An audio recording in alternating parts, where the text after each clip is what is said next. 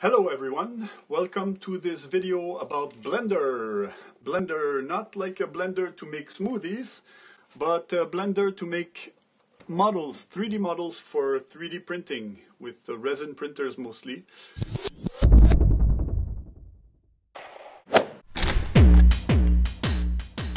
Blender is a full tool set to make visual effects, visual animations, lighting, texturing, all crazy tools that are in there, but we're never going to use them. We're just going to use them to make mostly cylinders and cubes and spheres and move them around, because that's pretty much all there is to modeling. Humanoid or even dragons is like cylinders, long cylinders, short cylinders, thick cylinders. So my finger is a cylinder, my head is a cylinder, my eyes are spheres, my teeth may be rectangles, but anyways, it's really, maybe you have toruses sometimes. A torus is like a donut shape. If you want to make, I don't know, it could be useful to use toruses sometimes, but mostly cylinders and rectangles. So Blender is a free open source application. You can grab it on blender.org for free.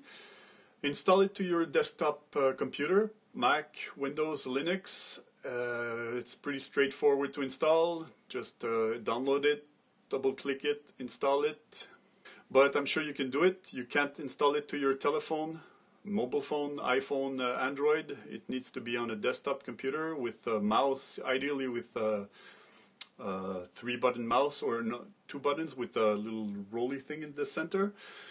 You can use a trackpad, but it's not ideal. So yeah, you need to install it. Pause this video, install it, and come right back. We'll get going. Alright, so once you have Blender installed and started, this is what you're going to see. This is the splash screen. I'm working with 2.90.1. This is maybe not the latest. I think there was a new release a few weeks ago. Once you're here, you can just click on the splash to get rid of it. This is the default load screen. You're going to want to understand how to navigate within Blender. If you have a scroll wheel on your mouse, once you wheel the scroll wheel, turn the scroll wheel, you're going to zoom in and out. This is useful, zooming in and out. You can select the cube by clicking on it, left clicking on it.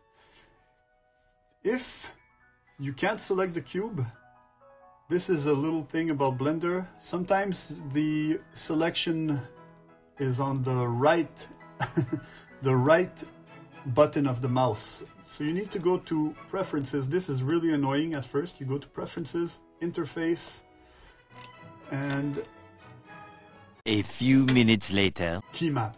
So Key Map, left, select with mouse button, left. Now, you've learned how to zoom in and out. When you press Mac, when you press the Command key and left click, you're going to be able to turn. For Windows, I guess it's Control key. When you want to pan, you press Shift, Command, or Shift Control for Windows, and you can pan the object. So you can turn around, zoom in and out, and pan. These are really useful. Now, as we've seen before, if you have a Numpad on your keyboard, some keyboards have on the right part have a numerical pad with 1, 2, 3, 4, 5, 6, 7, 8, 9, and 0. These will switch your view. So if you press 1, you're going to go straight forward in the axis. This, as you see here, on the upper right corner of the view here, you have your X. X is left to right. Y is front to back. This is Y. And Z is the depth or front to, the height of an object. So 1 on the numerical pad will put it forward. 3 sideways. 7 top view. So these are essential to know, 1, 3, and 7. If you don't have a numerical pad on your keyboard, you can go to Input. A few moments later. Emulate Numpad. So when you emulate Numpad, the numbers at the top of your keyboard in a horizontal row will do like the Numpad. 1, 2, 3, 4, 5, 6, 7, 8, 9. Well, so 1, 3, and 7. The view is composed mainly of, well, we're in modeling mode, as you've seen at the top here. You have modeling mode, sculpting mode, UV editing, texture paint, shading, animation, rendering, compositing. We're never going to use this. Just modeling. Just going to focus on modeling for now. Well, I'm never going to use anything else. Maybe rendering sometimes, but that's not for 3D modeling, 3D printing. So this is a cube. So you should have something that looks pretty, that looks like this. You have a light and you have a camera.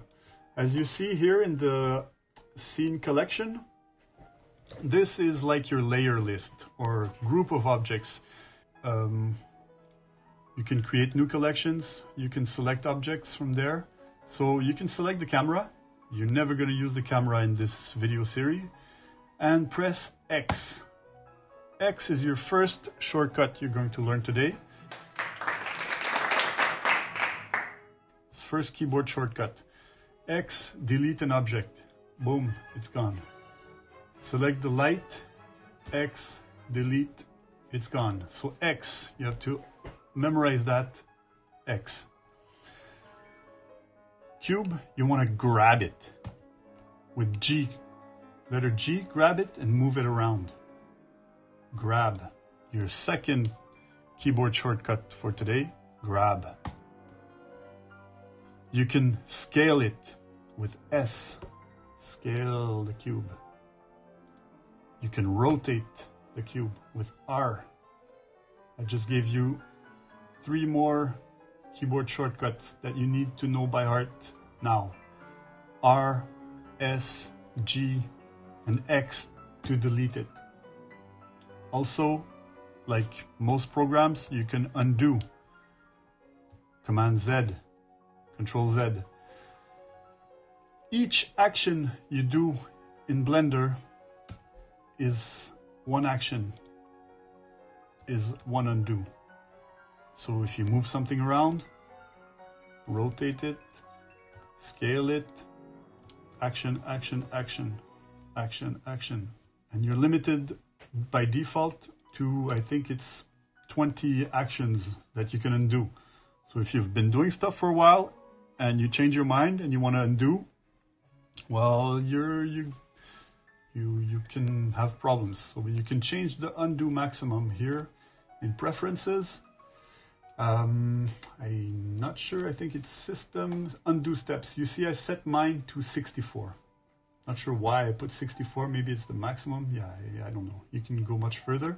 I put it up to 64. So preferences, system, 64. Now that we're in preference, you can save your preferences.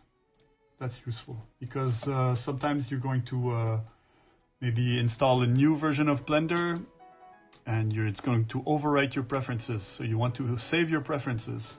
But right now, just gonna save your preferences to remember your keyboard and your emulated Numpad, stuff like that. Now, we've seen how to grab and move, scale, and rotate in front view. This is from the Y view. So you're in the Y up here. Hopefully you've learned something today. And after, we're going to go into edit mode, where you're going to be able to manipulate the objects in your view to distort them. If you're interested, subscribe So thank you. Have a good day. Bye bye.